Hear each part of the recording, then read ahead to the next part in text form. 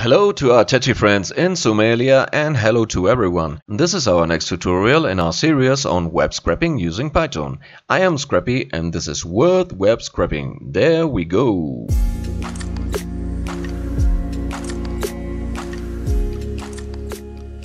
Hello and welcome back to World Web Scraping. This is our next tutorial on web scraping using Python, and today we are going to talk about how to scrap data from ESPN Cricinfo. So any of you is a big fan of cricket, and you must know that Cricinfo is a website and that provides you all the live scores of all the cricket matches, and it has all the data like all of the previous matches that were played. It records all of those matches and all records about teams, about players, and everything you can find. If you're possibly looking for any reports on any team or any match, you will find it on Cricinfo. It has matches even from the 1950s or something, so you can find all of that kind of data from here. And so today I'm going to show you a new library, new package that has been designed by some. If you want to see D. Willis, and this is a library that is Python ESPN Cricinfo. So this is Python Grabber actually, and Python for ESPN Cricinfo JSON API. So earlier this was JSON API ESPN Cricinfo. So D. Willis has created this Python scrapper for that, and this is an amazing library actually. And we use this library. We don't have to use any of our current libraries like request or beautiful soup or anything at all. And this library has inbuilt all of the functions that interact with the ESPN Cricinfo website very seamlessly. So it's very easy to scrap data from ESPN Cricinfo website using this library.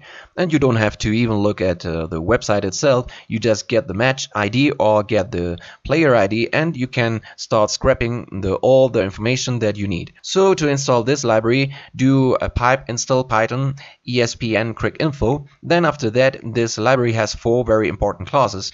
That one is a summary class, then his match class and series class. Then there is another player class.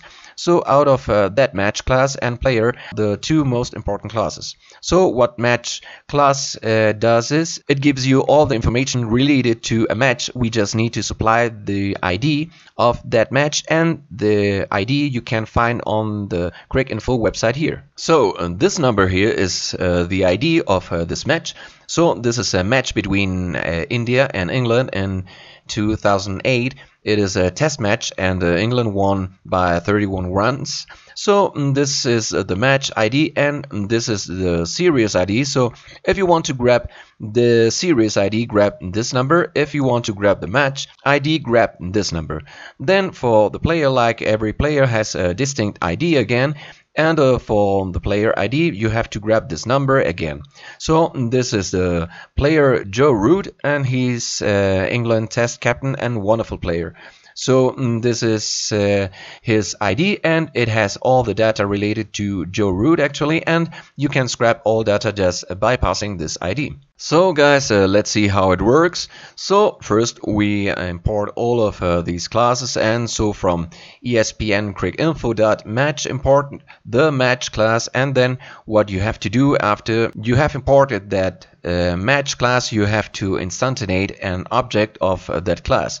So you have to create an object of a match class, and you have to pass the ID of that particular match to that object. So if you see how wonderful this is, that you don't have to pass any URL of Cricinfo here, you just have to pass just the ID of that match. If you are using the match class, or if you are using a player class, just pass the player ID. No URL, nothing, no get request, no post request, nothing is required, just pass that ID. And after that, you have created this object. This object has several methods available, and I will show you. I have mentioned these two websites above. So this website is the DWillis GitHub repo, so where you can see here created this library there, and this is another document which explains what all the methods are available in this library. So if you go to the second library here, and you can see that match.py, so this match.py class has all of these methods available. You see here all these things are the methods available that if you create a match object, you can call all of these methods on that object. So we can call match class using this. You will find like if it was ODI, your T20 or test match season, you like it will tell you about the which it was played in description, will tell about description of a match, and series again, series officials will give you all the details of the official, like the umpires and all the matches referees and all current summaries. If it is a live match, then this current summary will give you the live score of the match. But since right now it's coronavirus time, so no matches are being played, and I'm taking actually a match ID of an old match, so I couldn't take a live match right now because there are no matches played anywhere in the world right now. Then again, there are a number of methods available. Actually, these are all the methods that are available there. So you can find the match winner, task winner, task decision. You can find a team, so is divided in team 1 and team 2. Then you can find team 1 run rate, the team 2 run rate, how many overs team 2 batted, how many over team 1 batted, what was the result, and how many runs they scored, and all you can find all of there. And although you see these are again the latest betting, latest bowling, this work on this live match. If it is a live match, you can find who is betting right now, who is bowling right now, and what's happening in the latest inning. All of these things you can find out. So it's a great library. So I will show you some of these functions methods. I call some of these methods and show you what they will create. So I'm creating an object of a match class here, and then I'm calling the .description method. So this .description method, what it will do is it will show me the description of the match. So it is going to show me India's tour of England. So it was India's tour of Ireland and England first test, England versus India at Birmingham, and August 1/2/2018. And using this .match URL, you can find the ESPN Cricinfo URL of that match, and you can go to that page status. You can find out the status if it was a completed match or it was abandoned because of something. Then again, season and class, it was a test match, it was played in 2018 description, I already showed you. And M series, this is going to show you all the information related to series. So it is going to give you a list of dictionaries, and it is going to show you all the information related to the series and about all the matches well played there, and it will tell you about what was that like class name, and so what kind of match it was, which date it was ended, and all that stuff season. You can see here, and India as team names, you can see here, see this lead, you can see here. So there are a lot of things you can see actually here, and the name of the trophy and all that stuff. So that's what M.series is going to give you. It is going to give you some details about the complete series, about all of the matches that were played. Then M.official is going to give you the .official method, is going to give you the name of the umpires and all, and that was officiated in that particular match. So you can see here the name of the umpire is Alim Dar, so he's a Pakistani umpire, and so it also contains the details about his age, when he used to play, when he used to go. So you can see that also.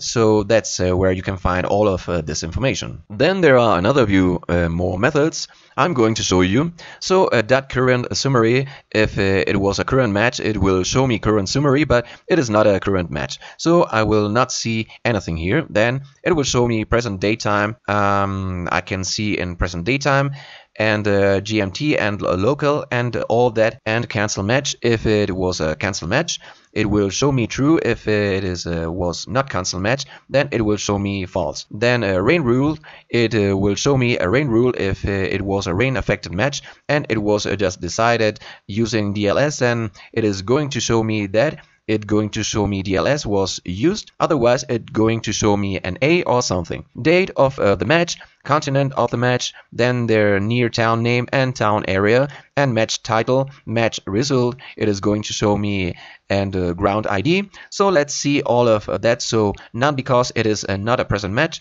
All of these dates. Then false means it was not a cancel match.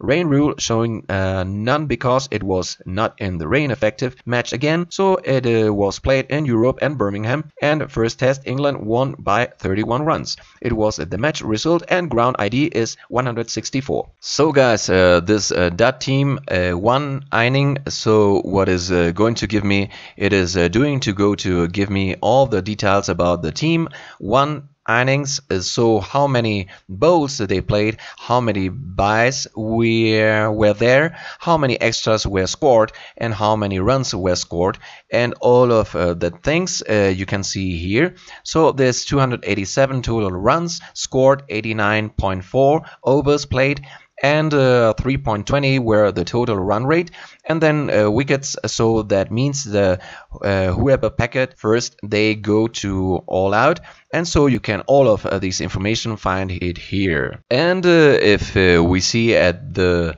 Cricinfo side, you will see that England battled first, and this for 287 in the first innings, and they go all out here.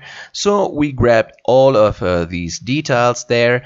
So same way you can do for the match team, 2 innings. So just like instead of team 1, you put your team 2 innings, and you can see the details about the team 2 innings. So you see here there was India batted second, and this is India's first innings, and this for 274 runs.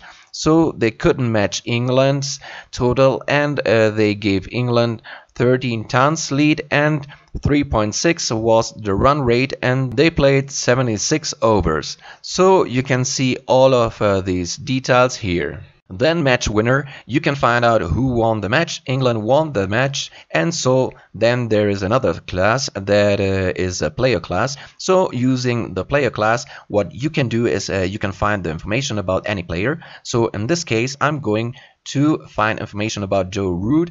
This is the Joe Root player ID. So I have copied that, and I'm going to create an object of this player class. Then I'm going to pass that player ID, no URL again, nothing, just pass their player ID, and you will get all the information.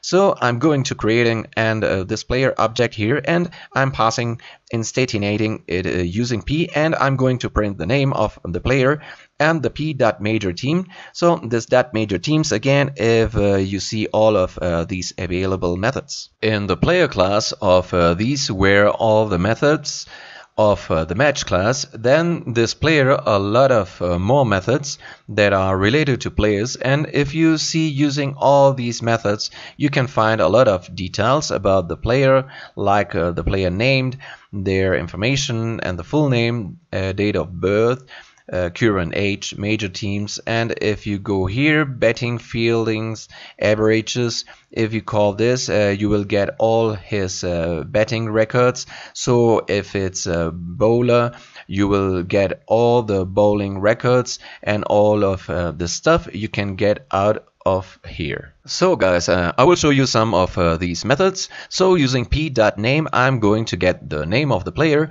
and .major teams give me all the teams that Joe Root has played for actually. So the name of the player Joe Root, and he has played for England Lions, and Sydney Thunder. So he played in Big Bash for Sydney Thunders, and then he played for Yorkshire County team. Using that URL method, you can get the URL of the player, and then using betting finding averages, this is one of the most important methods in this player class, and get all of the details of that player.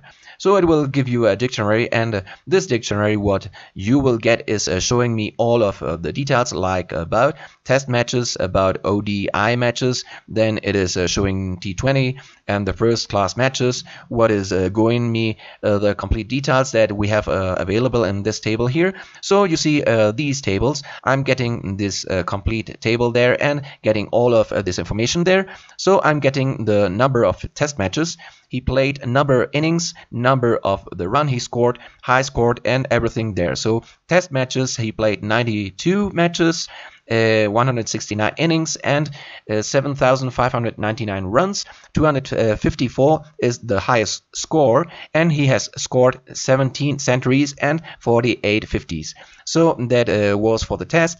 Then there is ODIs, there is 20s, there is first class, there is list A matches. So you can get all these details there. P.get.html just give you HTML page of that player actually. So if you want to use Beautiful Soup and something our list, then you can do just p.html, and you can use your Beautiful Soup library if you want to try it out. Then series, and there is again third class, call series. So using series class, what you can do is you can find some information about series, but it doesn't have a lot of methods available, so just a view method I'm showing you here. So again, you can pass the series ID here and get the series name and which year the series was played in.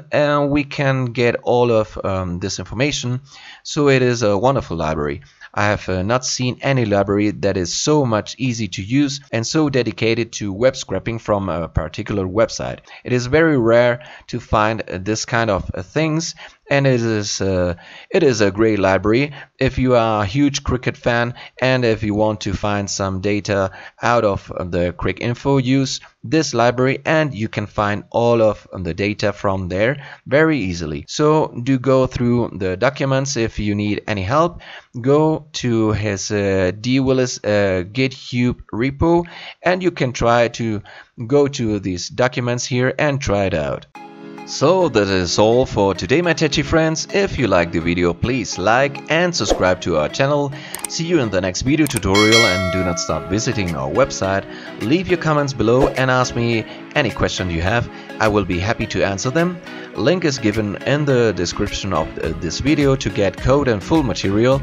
Stay happy, stay safe, stay techie.